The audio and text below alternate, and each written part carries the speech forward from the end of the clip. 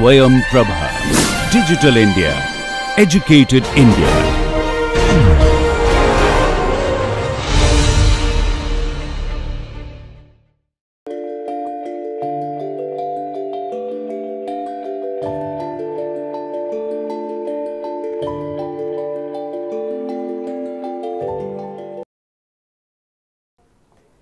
In this lecture, we are going to talk about T cell mediated immunity.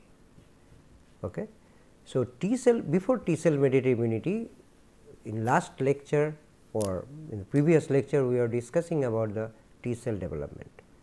So, after developing from thymus, they leave thymus, come into peripheral blood, and from peripheral blood they enter into different secondary lymphoid organs. So, bone marrow and thymus is called primary lymphoid organs, and the spleen, lymph nodes, Peyer's patches, they are called secondary lymphoid organ, okay, or the gall, malt, all these things. So, from thymus to blood and then from blood to secondary lymphoid organ, because there they are going to see the pathogen or pathogen presented by the dendritic cells, mostly macrophage and B cells. And after that interaction with MHC and a processed antigen, they will be activated and do their job. What before interacting with, because after maturation and entering into blood, what they are when they are coming, they don't see the antigen yet. What they are called? They are called naive T cell. They are called naive T cell. Okay. NAIVE, naive T cell. That means they do not yet saw or see any antigen. Okay. What we are going to discuss here, the development and function of secondary lymphoid organs, or how actually we are going to tell what part of the lymphoid organ this T cell, B cell stay, priming, because you need naive T cells primed by the pathogen, otherwise they do not know or they will not decide what to do. After seeing them, who is presenting MHC1 or MHC2, where it is presented, depending on that the effector function will be decided, and how they will understand everything, almost everything are done in this system, immune system or most of the system of our organ is by signal transduction. It is either direct contact of the cell, okay, that one cell attached with another cell by protein-protein interaction, because of the surface protein of this cell, surface protein of this cell interact. This is one way, or this cell release something which will go and bind to the next cell and activate this one. It may be other way around, this release something, activate this one. So, it is both, and many times it happened that cell, if this is the cell, suppose this is nucleus, this cell is producing some molecules, okay, and you know already this is supposed to be done in biochemistry class. So, this is molecule and they itself has a receptor. So, where this will fit. So, when this thing happen, the released by cell itself and binding to its own receptor, it is called autocrine. Okay. It is called autocrine. Same way, if the cell releasing something and binds to the neighboring cell or very nearby cells, it is called paracrine. Autocrine self, paracrine nearing or neighboring cells, and endocrine, you know, the hormone which release into the blood and work in distant place. Okay. So, most of the time this property or the effector T cell function, what it will do, how it will do, this kind of modification, their location is either mostly by cytokines, lot of chemokines are also involved to attract them, and also protein-protein or cell-cell interaction. These three is the communication between cells, and here all cells like antigen presenting cells are going to present the cell. So, that cell-cell interaction through TCR, MHC, antigen peptide and many others, that we will see this interaction.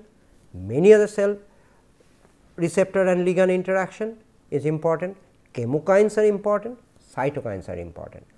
Effect of all this, what kind of cytokines will be released and what will be the effect of that will decide actually the effector function of T cells, whether it will kill or whether it will help, and helping means many things that we are going to discuss in this next lecture or next lecture. And definitely T cell mediated cytotoxicity, how it kills the cell. Okay. So, now quickly I will just go through this, and you know this. Okay. You know this because this is lymph node that you have seen the cross section, this is the spleen, and this is the Spear's patch where the M cells are there. Okay. And why we are showing it again, this blue zone is the T cell zone and yellow zone is the B cell zone. So, and it is distinct, very distinctly located. So, B cell is not everywhere and T cell is not everywhere, but does not mean it is totally absent. Majority portion of the T cell is in this blue zone. How it is happened? It comes through this, all B cell T cell go there, and or it is coming through this venule and it is distributed. The same thing happened here also. You see, this is the blue region is the T cell region and yellow region is the B cell region. So, all the secondary lymphoid organ where the B cell will stay, where the T cell will stay, majority that is decided. Okay. I am not going to go detail in this picture. And who decided, how it is happening? Again some chemokines. Okay. If you go through this slide totally, you can understand. You do not have to remember the name, but just to understand or get the feelings what happened, you should go there. What it is saying, the stromal cells are high endothelial venule. So, from where the B cell and T cell is coming, they secrete one chemokine called CCL21. Okay. That CCL21 attract dendritic cells. Okay.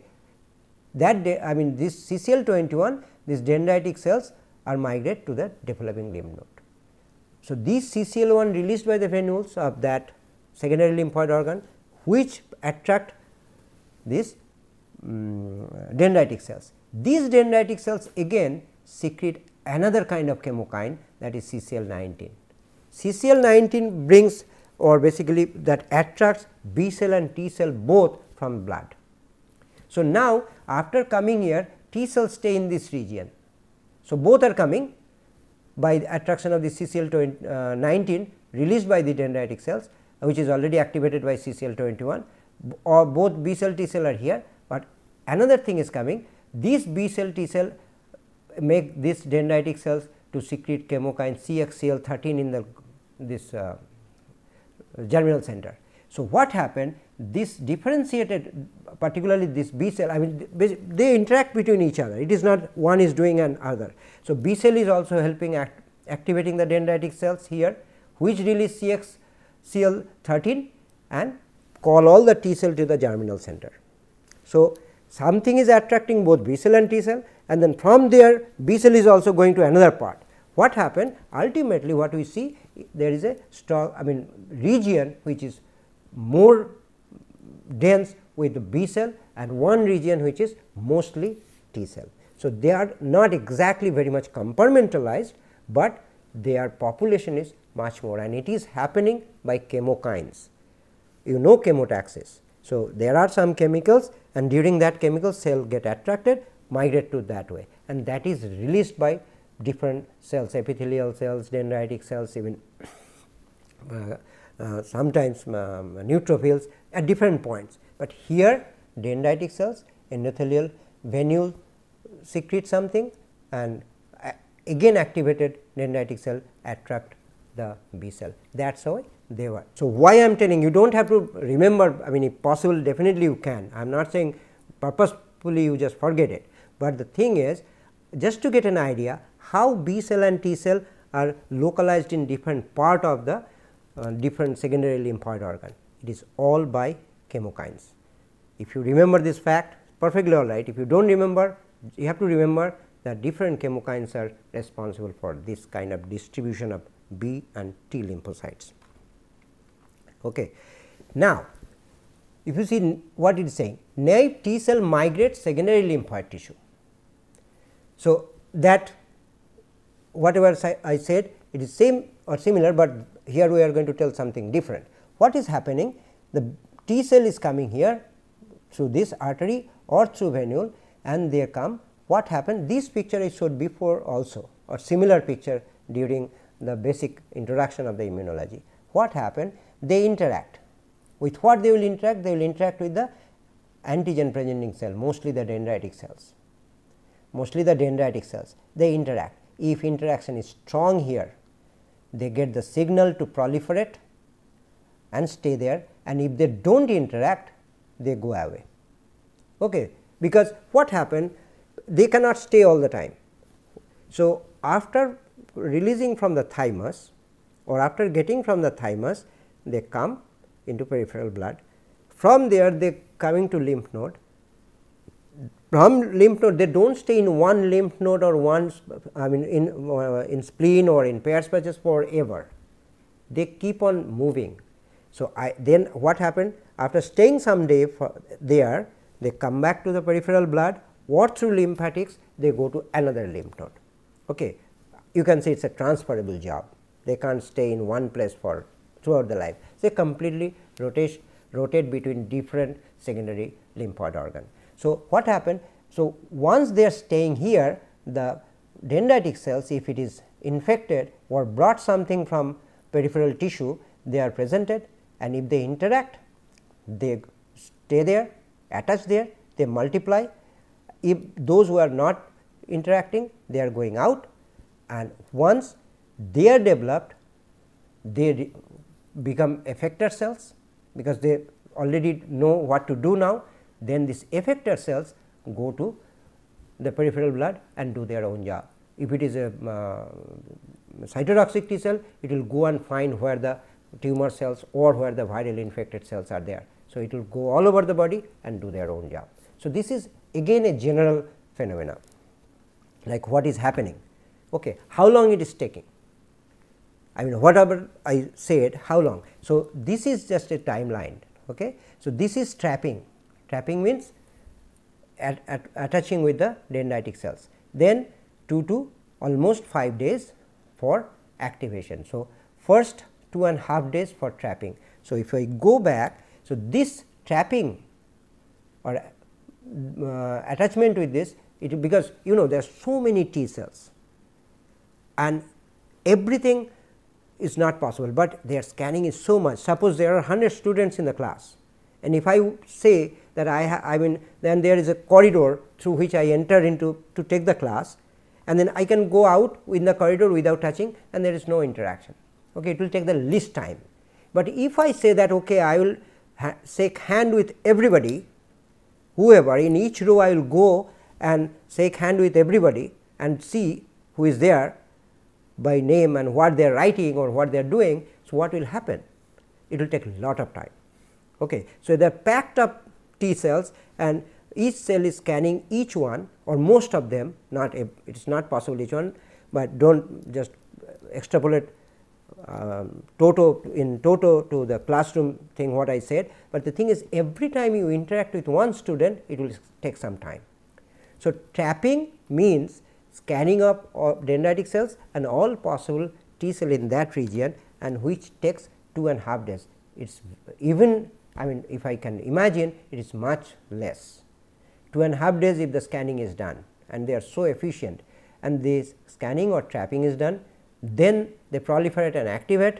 When activation is done, they release an emigration for effector T cells and to do their job. Okay. So, this lymphocyte entry into lymphoid tissue depends on the chemokine and adhesion molecule. Chemokine we already said, right, that how this endothelial venule release some dendritic cell, release some chemokines, and not only chemokines, adhesion molecules are also there. What are the adhesion molecules? Adhesion molecule means when I am saying that one cell is attaching or one cell is just interacting with other, what is that? That means one cell should have a receptor on its surface, another cell should have a ligand of its. So, they interact, that is how they interact, they do not have any hand like us. Okay. So, when two cell interacts, what happens? You see, this is the naive T cell, and when it is interacting with high endothelial venule, okay, endothelial venule has certain protein and there is not one type. See, this L-selectin is one type of receptor, and here this is CD34 and glycam1, these are the ligands. And you see the protein part they are not interacting, they are interacting with the sugar part, okay, carbohydrate part they are interacting. So, L-selectin is interacting with the sugar. So, and the same receptor. So, we cannot have so many, I mean there is a limit how many receptor can be there. So, there are some common receptor which can bind sugar, we do not have that much variety of sugar molecule, glucose, mannose, fructose, right, and you can galactose. So, not that many you can remember or name, because there are much more variety in protein 3-dimensional structure. So, that is much less diverse. So, if one receptor can bind with the sugar, and if this sugar, I mean all glycosylated protein can have a mannose, right. So, assume that all glycosylated protein or say 50% glycosylated protein has mannose to expose, and this is the receptor can find mannose. Okay. So, if this receptor can bind mannose, it does not matter what protein it is, any protein mannose is there, it will bind. So, in high endothelial venule it is binding with CD34, glycam1, the same L-selectin of naive T cell in mucosal endothelium it is binding with another protein. Protein part is same but different, but the sugar is same. So, that will bring two cell together. So, that is what I was telling shaking hand. Okay. It is you have to shake hand. If the shaking hand, if the interaction is very strong, they will stay for a long time. If the interaction is weak, shake hand, but they will not stay for a long time, move to the next cell. Okay.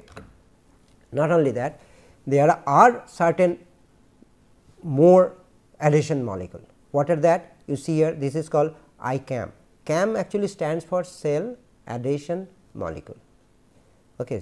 ICAM, BCAM, MATCAM, different kind of CAM is there. CAM is cell adhesion molecule.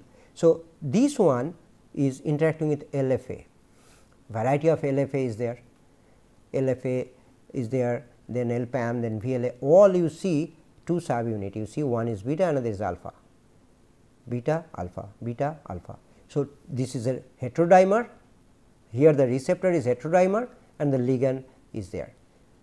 In this case, initially what was there? Initially the receptor was recognizing sugar, now the receptor is recognizing the protein part.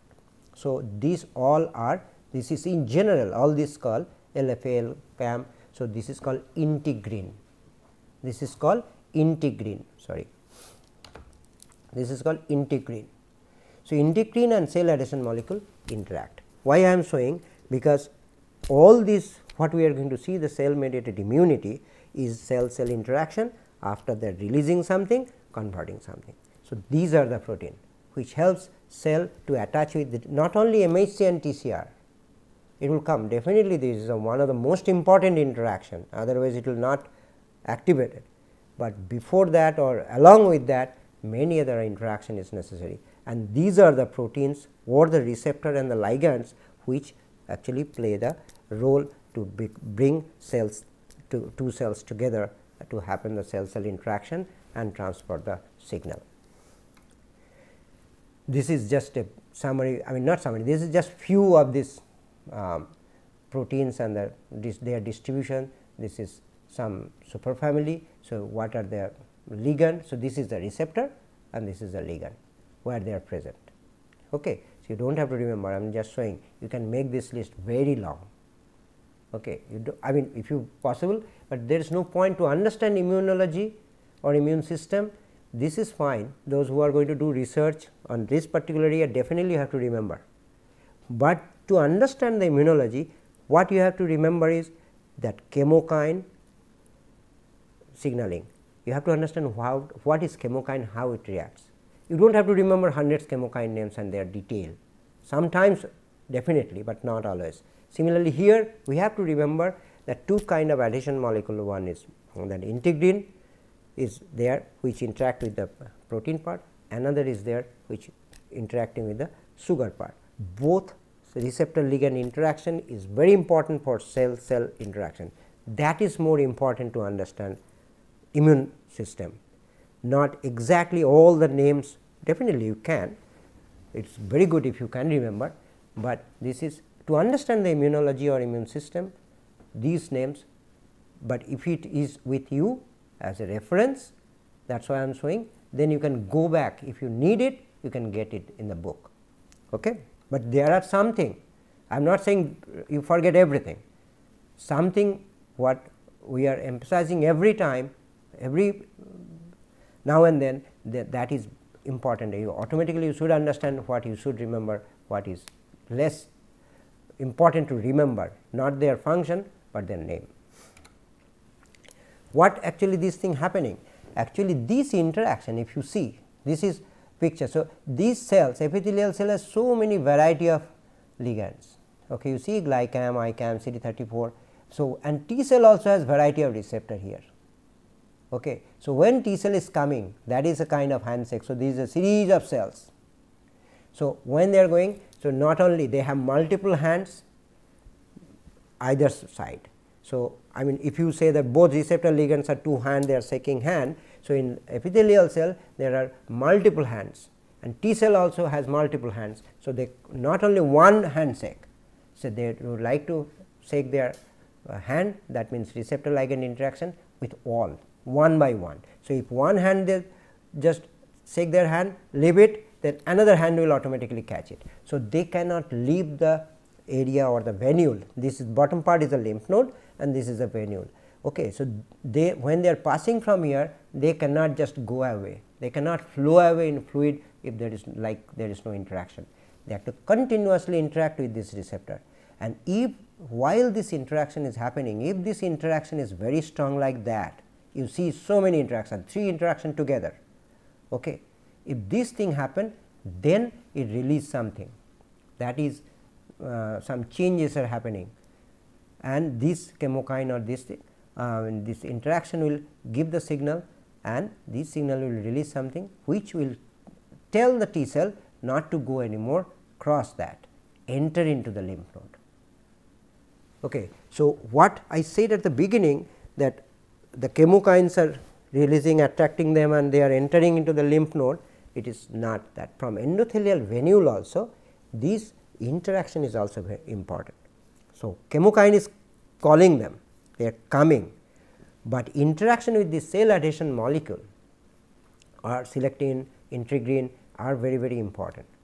That helps them to get in, and that is how they enter. After that, you know what happened, I just told you. So, they interact with the dendritic cells, they proliferate, and then after maturation become getting the role what to do or becoming affected cells, these affected cells leave. So, once they get in, they should have another mechanism to go out also, right. How they go out, I am not showing the picture here, just for your information.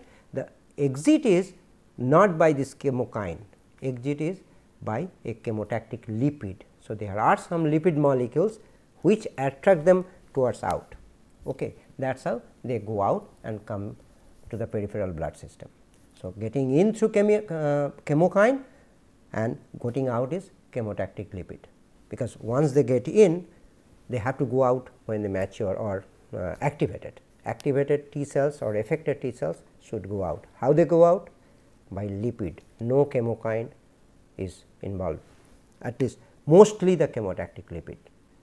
At this system it is very hard to say like nothing, I mean chemokine is not involved. Okay. Maybe there, it is not reported yet. So, better is controlled by chemotactic lipid is more technically right. And T cell response are initiated in secondary lymphoid organs by activated dendritic cells. You already know that, because I told in while I was discussing in the very early introductory classes that the dendritic cell is very important cell for activation of T cell in lymphoid organ, particularly the secondary lymphoid organ. How it looks?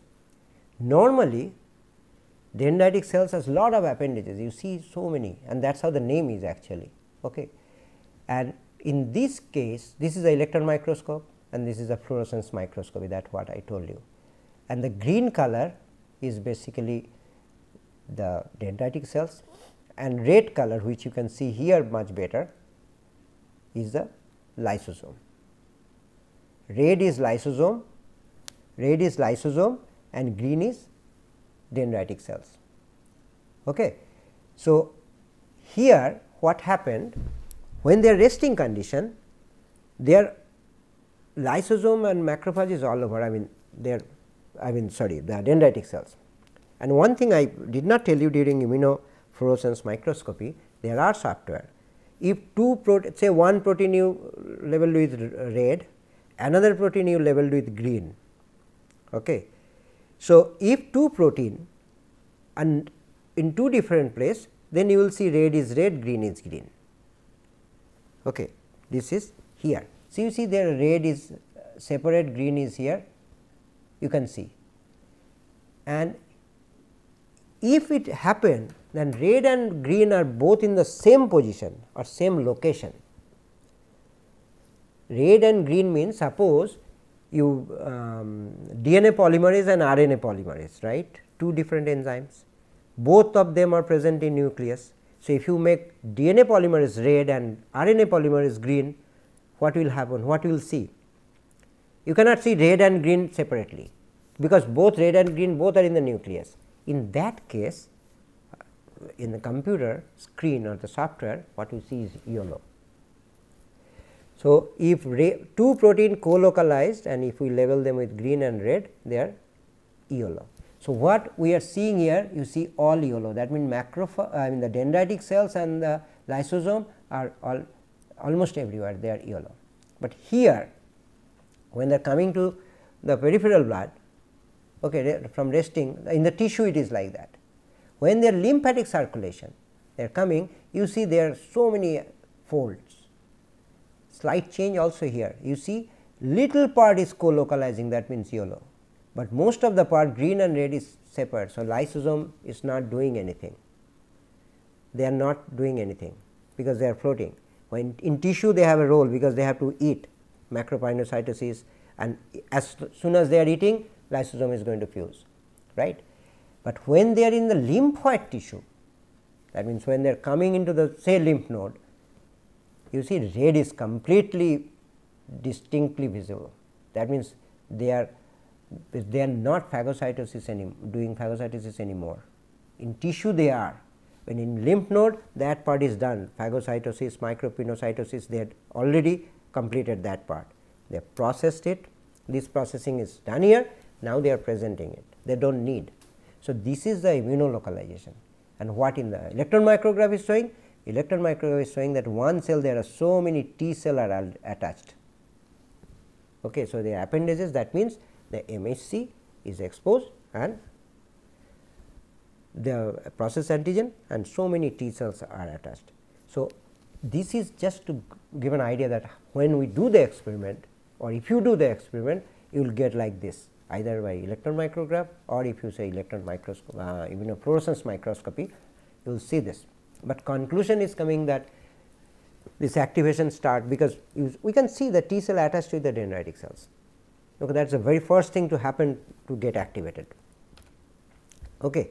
But in lymph node, for example, a dendritic cell is not the only cell, there are all other antigen presenting cells are there. So, if you see the distribution, this is dendritic cells. So, if you see the color, it is almost everywhere except the germinal center, right. Macrophage, another antigen presenting cells, but not as active as dendritic cells to activate the T cells. They are the most active and most efficient one. Macrophage is also doing definitely. So, this is mostly the virus and bacteria, and this is mostly bacteria or dead cells. This macrophage is spreaded all over the lymph node. So, it is not only like this. So, it is everywhere, but B cell only in the germinal center, okay, only in the germinal center. So, this is how it is distributed in the lymph node. This is the same picture and in slightly enlarged form. There are dendritic cells, I just told you that they very important, but they have very two distinct function. One is conventional dendritic cells. Conventional dendritic cells, they are almost everywhere, and what they are doing, their major job, conventional, this all you see, they are expressing MHC1, MHC2 and all the protein, you see a variety of protein, and the integrin and all other things are there, and they release CCL19, that is just they can. So, this one is mostly responsible for activation of the naive T cell in lymph node. Okay. So, this is called conventional, but there is another one, plasmacytoid dendritic cells. What they are doing? They are preliminary for viral infection, because they handle the viral one. If there is any virus infected cell, that virus infected cell handling is their job. Okay. And they are not, and they produce, which is also written, they produce a good amount of interferon, class 1 interferon. Interferon will taught separately, okay, that what it is doing. Interferon is very interesting, you will definitely will have a separate class for that. So, I am not saying, but in general interferon helps to protect viral infection of the cell and cell from viral infection. So, these particular, that plasmacytoid dendritic cells are mostly responsible for handling the viral infections by producing interferon as well as activating the cytotoxic T cell, but normally they are not as good as activation of the naive T cells. They are doing, it is not they can't do, but they are not as good as this. And this is for the last slide for today, and the same, I mean, if you see this, I mean, I do not want to repeat and read it for you, but definitely they can phagocytose, which if they phagocytose something or macropinocytose something, that is by class 2, that you know, presented by, they can handle extracellular bacteria, antigen, toxin, they can handle bacteria by receptor like TLR, they can handle viral infection, right, that we already know, because dendritic cells normally get viral infected, and if they do not get virus infected, then they eat the virus infected cell and then cross present, that also we have discussed during antigen presentation. Okay. So, cross presentation and transfer of incoming, that is also we said. Sometimes if the mechanism is not known, you can see this question mark here. So, one antigen is transferred to other dendritic cells. So, this was within one dendritic cells and they transfer it. Exact mechanism how they do it is not known. It is very common in lymph node, because lymph node there are certain dendritic cells stay there. So, some dendritic cells bringing samples or the infection or the pathogen from outside and delivering to the existing dendritic cells. So, all these cases that will be presented by MHC1 and activate or the affected cell will be CD8 cells. Okay. So, thank you for today. So, in next class we will continue the T cell mediated immunity. Bye till then.